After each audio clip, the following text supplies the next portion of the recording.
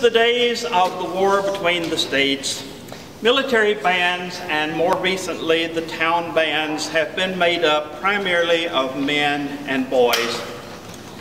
However, as you well know, there's a war going on in Europe right now, and many of our young men are away from home. As a result, to keep our band going, we've had to tap into the talents of some of the young ladies of our community. But we're from Ypsilanti, where the presence of the normal school has made us quite a liberal and progressive little city. So the presence of female players has been quite well accepted to date by our local audiences, and we trust this is acceptable to you as well.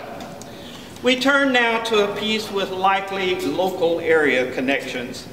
The song is Bill Bailey, with lyrics that continue variously as "Please come home" or "Please go home."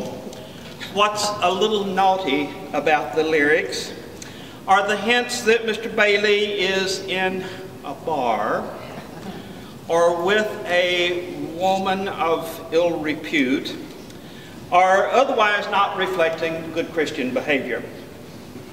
There are several versions of who Bill Bailey was and why he needed to be somewhere different, but the one I like best is that Mr. Willard Bailey, who was known as Bill, was a trombonist and music teacher who lived in Jackson, Michigan. And according to that version, the song was written in Jackson. Miss Kim Grayor, one of the talented young ladies I mentioned a moment ago, is proficient not only on the cornet, but she is a gifted singer as well.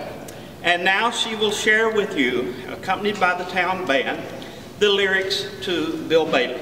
Miss Grayor.